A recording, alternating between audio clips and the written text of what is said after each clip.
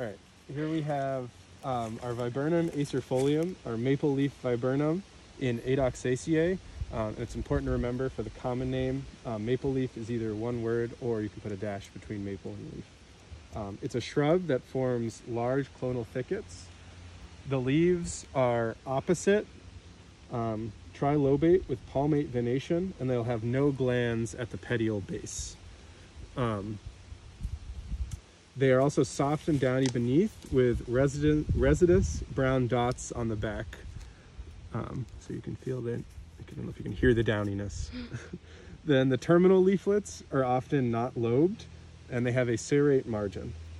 They can also have stipules, though I don't necessarily see any on this one. The twig is slender and finely pubescent, and the bud is small with 4 scales, and it's purple and green, and the lower buds are going to be very, very short. The fruit is a drupe with a flat lentil-like seed, and they're purple-black, and they're often borne on reddish stalks. And when they flower, they have a white flower that will form in terminal clusters.